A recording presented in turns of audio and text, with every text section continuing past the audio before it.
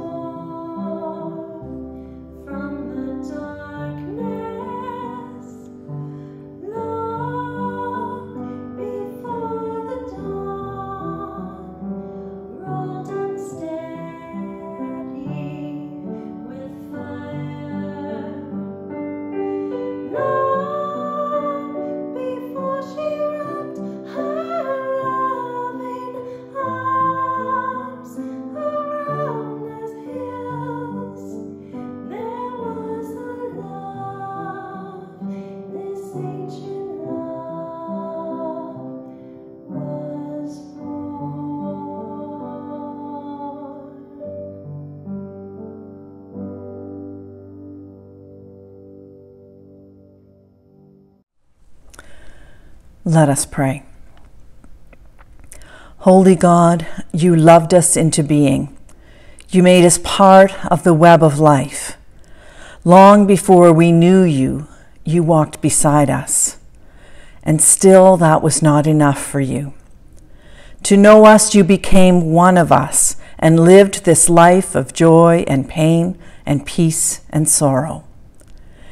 We edge closer to the stable door, and when we celebrate once again that humble birth, that glorious night, your ancient love is with us.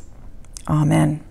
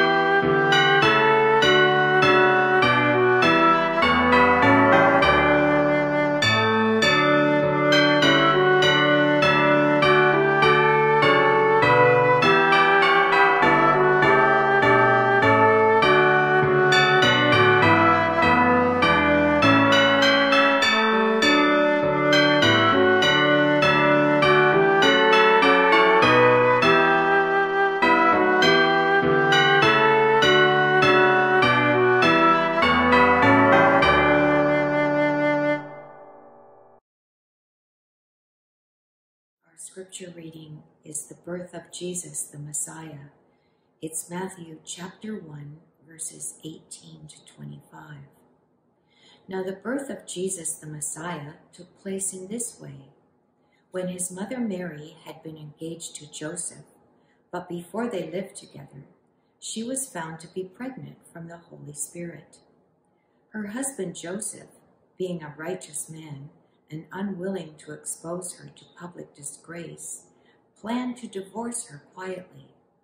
But just when he had resolved to do this, an angel of the Lord appeared to him in a dream and said, "Joseph, son of David, do not be afraid to take Mary as your wife, for the child conceived in her is from the Holy Spirit. She will bear a son, and you are to name him Jesus, for he will save his people from their sins." All this took place to fulfill what had been spoken by the Lord through the prophet. The prophet had said, "Look, the virgin shall become pregnant and give birth to a son, and they shall name him Emmanuel," which means God is with us. When Joseph awoke from sleep, he did as the angel of the Lord commanded him. He took Mary as his wife, but had no marital relations with her until she'd given birth to a son, and he named him Jesus.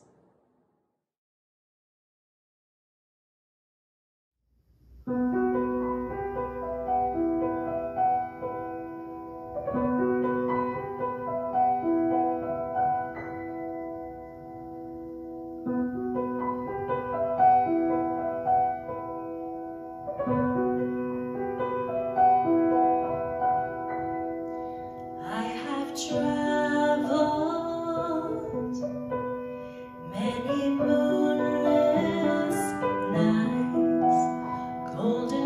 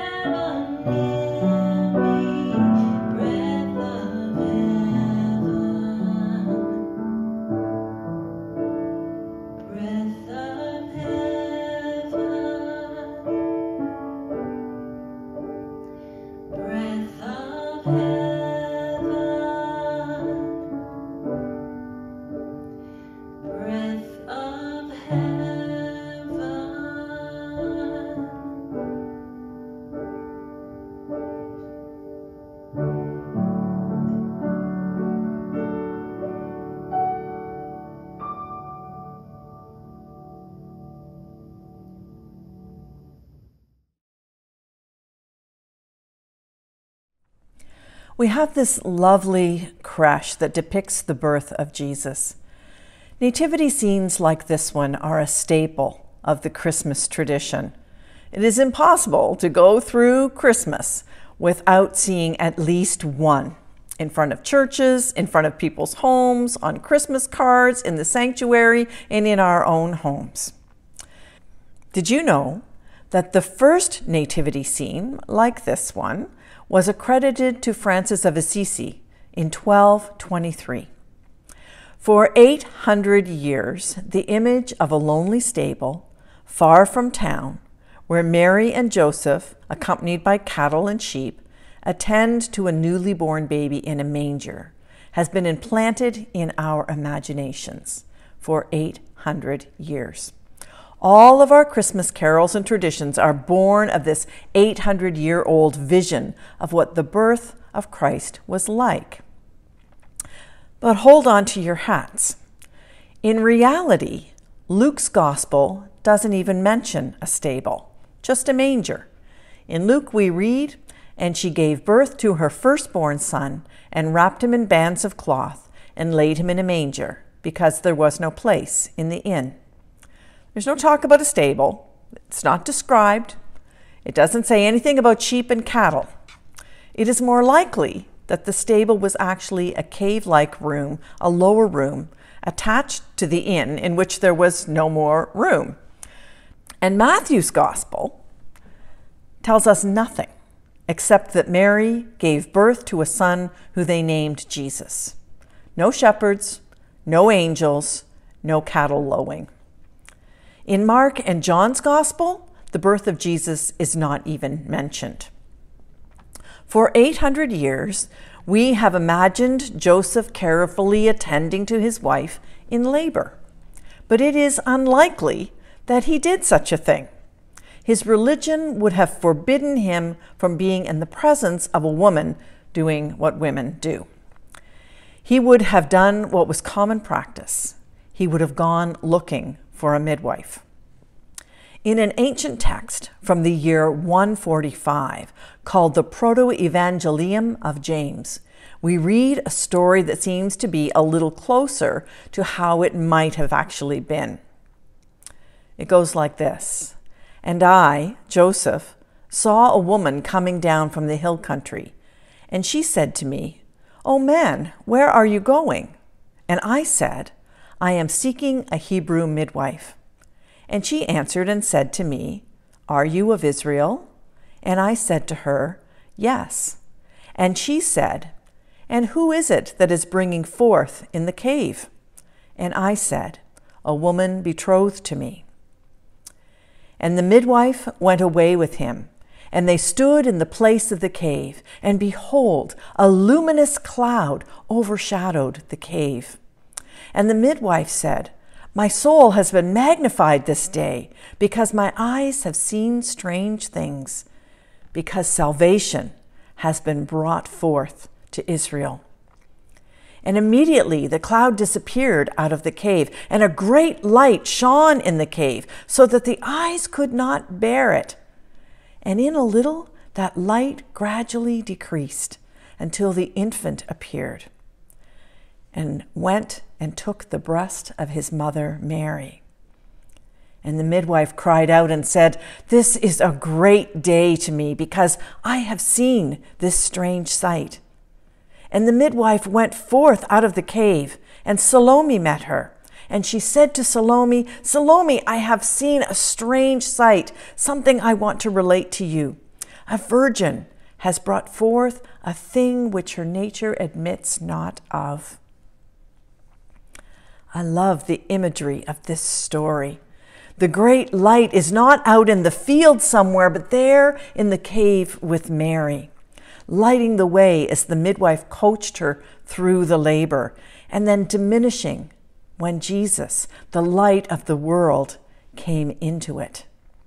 And the midwife, who had probably attended dozens of births, brought many lives into the world, witnessed the intense innocence of a newborn. That midwife immediately recognizes this one as special, sacred. a thing which Mary's nature admits not of. Salvation has been brought forth to Israel, she says. Salvation is announced not by angels, but by a midwife. Women helping other women at the time of childbirth has been a part of women's culture and part of the fabric of community for time immemorial. But in the past couple of centuries, the role of the midwife changed dramatically. When my ancestors came to Ontario, in some settler communities, trained midwives from Europe were brought in to tend to the women. But in most places, midwives learned from each other.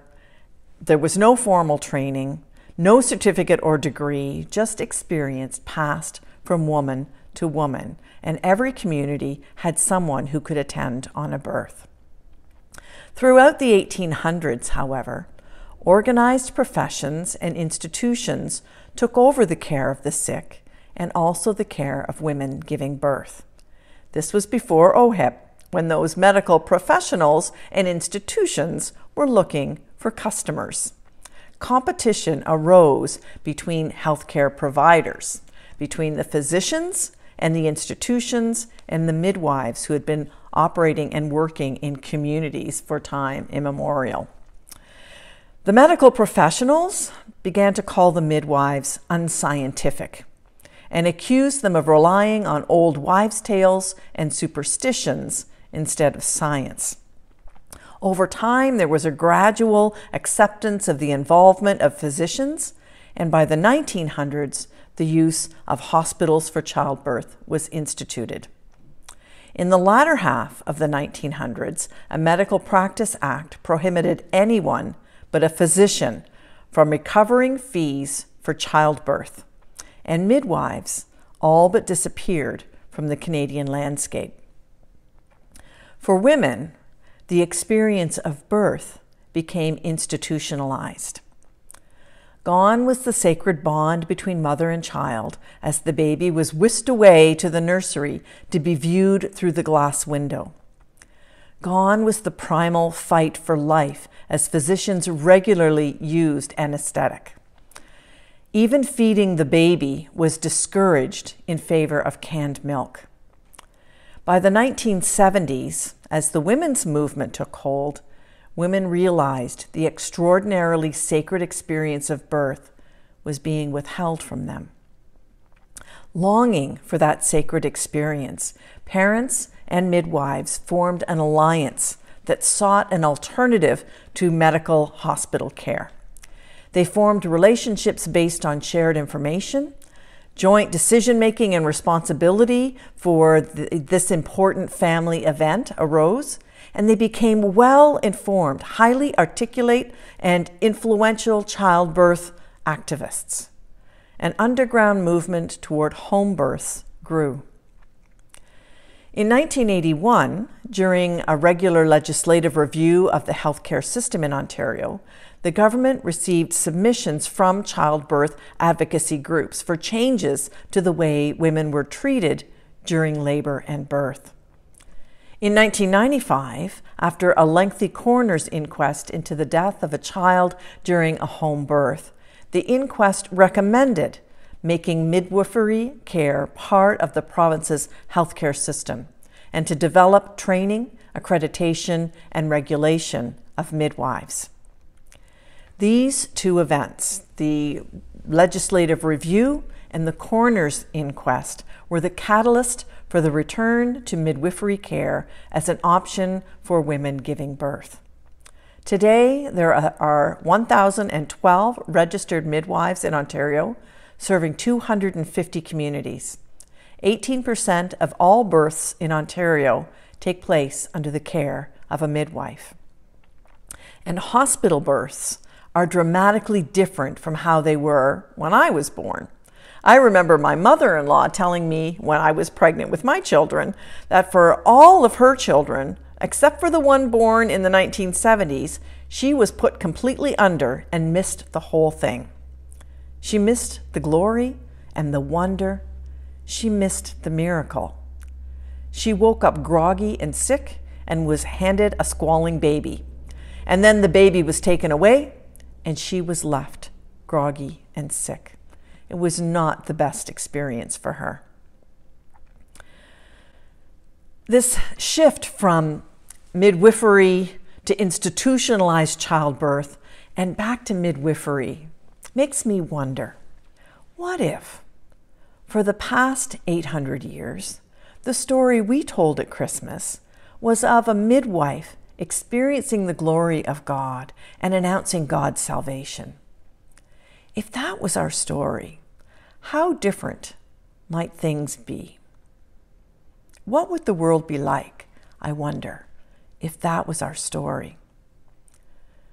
How blessed every birth, how sacred every child, how honored every woman, how humbled every man, how connected every parent to their child. I don't want to do away with the Christmas story, the story that we have. It's a beautiful story. And there is a deep richness in the story of the shepherds and the angels and the faithfulness of Joseph. But I also want to see it with eyes opened and ears attentive to hear Mary's story. The story of the woman who embodied love, brought love into the world, knowing that she was not alone, nor had she any reason to be afraid under the skillful care of that nameless woman who experienced with her the sacredness of birth. Mary pondered in her heart this thing which her nature admits not of, this child of her womb and yet beyond her. This Christ she would nurture, this light she would protect, this salvation she carried, this Jesus, human and divine, hope of our lives, birthed into this world. Let us pray. Holy God, we find you in the stories passed from generation to generation, mother to new mother, father to son, friend to foe. Help us to see you in the story, to find truth among the images we share, to share that truth with the world. We pray in Jesus' name. Amen.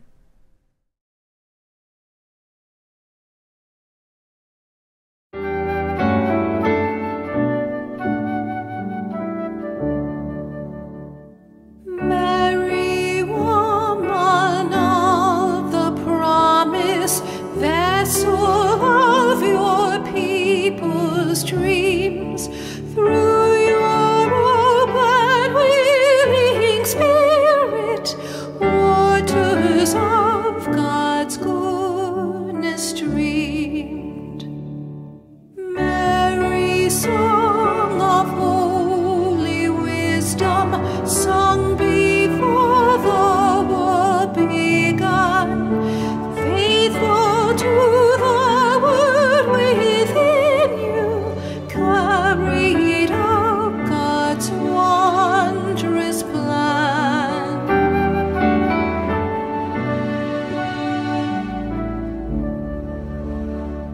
Mary, morning star of justice, mirror of the radiant light, in the shadows of life's journey, be a beacon for our sight. Mary, model of compassion, wounded by your offspring's pain, when our hearts are torn by sorrow, teach us how to love again.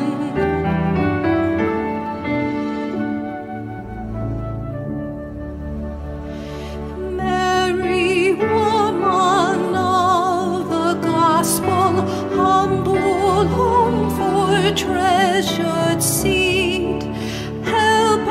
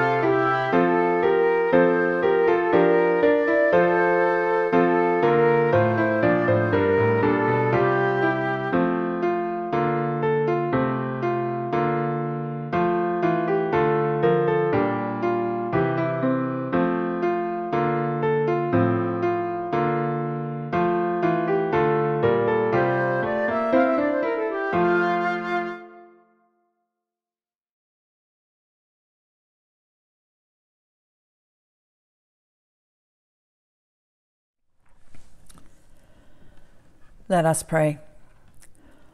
Holy God, for all the times you have been midwife to our aspirations, we thank you. For all the times you have upset the status quo and introduced a new story, we thank you. For all the times you have been present, we thank you. For all the times you have been absent, sending us seeking after truth, we thank you. Holy God, God of sacred stories, we thank you for the story that brings us together, the story of a remarkable birth, love born, salvation coming into the world. For all those with aspirations waiting to be born, we pray. For all those waiting for things to change, we pray. For all those who feel alone in the crowd, we pray. For all those who seek after truth, we pray. For all those who do not know the story, and for all those who tell it, we pray in the name of the one who taught us to pray, saying, Our Father, who art in heaven, hallowed be thy name. Thy kingdom come. Thy will be done on earth as it is in heaven. Give us this day our daily bread, and forgive us our trespasses, as we forgive those who trespass against us. And lead us not into temptation, but deliver us from evil. For thine is the kingdom, the power, and the glory, forever and ever. Amen.